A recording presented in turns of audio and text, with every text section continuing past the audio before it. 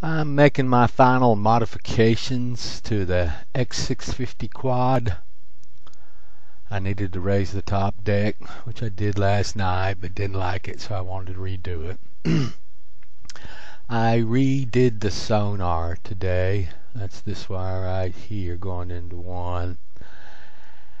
And then I turned around and did it all over again. You notice these wires, the hot negative, hot negative, hot negative are gone out of this rail, these two rails, and the hot and negative are now over in RC8.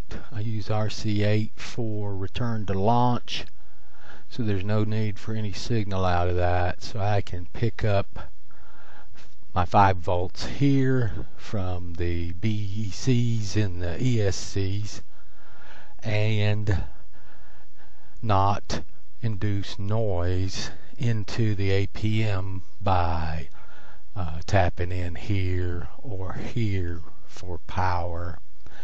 Long as this jumper JP1 is extracted, not connected, then these are not connected, they're separated. If you do put the JP1 on, then all these rails are all connected. You're going to get noise induction. Signal straight down this rail, power straight down this rail, ground straight down this rail, just as it is on the other side. Signal in top, power in the middle, power in the bottom, and you can see here I'm just taking the plus 5 volts and ground from here, running my signal from the sonar to the sonar signal pin, running my pan and tilt for the pan and tilt servos, signal only on these rails.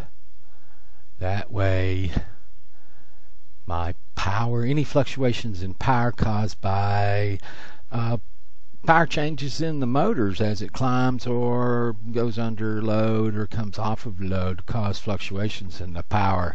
It won't make a bit of difference to the APM, the autopilot system. If you put them over here on these rails, you can get in trouble because it will actually use the 5 volts through the power input to the APM, and it'll use the 5 volts inside the APM on these rails. And you can't put an external power source on these rails because they are part of the APM, and they would, if they had over voltages, blow up your autopilot. All those things would result in an instant crash. Blow up your autopilot, you're done.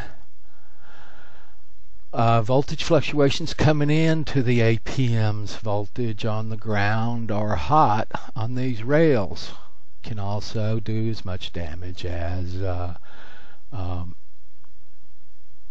just plain shorting out the whole APM. So I'm not going to be attaching more to these rails here because I'm going to quit using this APM 2.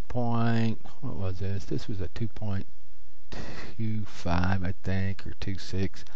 They're last because they're discontinuing it. And yesterday announced that the new Pixhawk, which I'm using, now has redundancy for GPS, compass, etc. I'm getting ready to put 2 GPS systems on my Pixhawk systems so that I'll have fail-safe fallback. It'll read one GPS at 800 kilohertz and reads the other one at 1 kilohertz. It chooses between the two of them, constantly switching back and forth by which one it detects as being the most accurate. So that cuts down your GPS error a whole lot when you have 2. If they agree completely, we use that value. If they disagree, we throw away the value and read again until they agree. Basically how it works. If they don't agree in a certain time period, then we take the value of the last known good one, and then we recycle another cycle, see if they agree. They agree, we take it. They don't agree, we go back into an error loop. They're going to put multiple gyros in. I'm not sure how we're going to do that because the gyros are inside the Pixhawk. One set is. I guess they're going to introduce an external gyro so that I can also put an external gyro system on the Pixhawk, and then I'll have two gyro systems that'll be doing the same thing. The APM does not have the floating point capability of doing those calculations. Just not there. The Pixhawk is the only one that has the capability of doing those mathematical calculations. So they're the first ones to come out with